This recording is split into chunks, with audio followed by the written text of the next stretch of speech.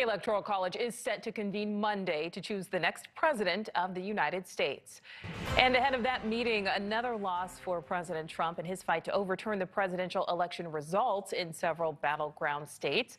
The president losing a federal lawsuit in Wisconsin today, where he'd been asking the state's legislature to name him the winner over opponent Joe Biden.